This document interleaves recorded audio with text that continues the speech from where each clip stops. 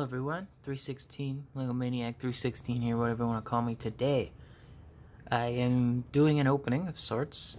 This is something I haven't done on this channel for over 4 years at this point, but I was at my local Meijer, and they had some Pokemon cards on the shelf. I was very surprised about that, because, you know, there's been such a high demand. No, they had like a ton of these. They had like 10 or 11 blister packs, they had tins, they had the trainer boxes, and they had like, you know, like 100 of these packs.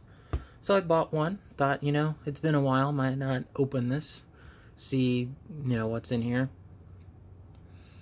But yeah, they did change the paper box from last time.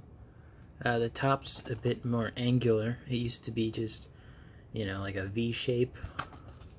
They also changed how this back works. There's no longer those weird 4 things. It's just, you know, 2 pieces, and that's it. It does make it harder to not bend the cards, though. But yeah, that's it. And then you can just pull the pack out. Still not a big fan of these paper designs, but, you know, what'd you expect? It's collectible cardboard, right? Let's take a look at the pack here. I'll be honest, I haven't followed Pokemon in a while. I don't know what Pokemon that is. If you want to read that. I know you guys are just here for the cards, but... Alright, let's see what's in here. If I can get in here. There we go. Alright, is the code card gonna be facing upwards or not? It is facing upwards. Okay, let me... I'll go ahead and give this one away. I don't plan on, you know. Anyway, there's your code card. Whoever gets it, it's up for grabs. Now, I don't know what the trick is. I think it's 3 and then 3. And then I think this is an energy card. Alright, good. We're good. Alright, let's go ahead and take a look at what we get here.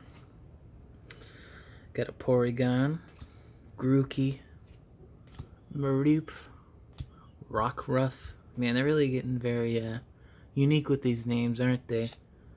Got a Swirlix here, Peonia, Whirlipede, Crushing Gloves, reverse is a Delibird. You know, people said that these reverses are bad, but I don't know. This one doesn't look too bad. And then our rare is a Urshifu Hollow. Anyway, that was a nice trip down memory lane. If you guys want to see me open more of these, then please let me know. I don't plan on collecting these again, but you know, not a bad pull. We got some good stuff here. And of course you got the energy card. But yeah, thanks for watching, guys. Hope to see you in the next video. Not sure what that's gonna be. Maybe an opening, maybe something else.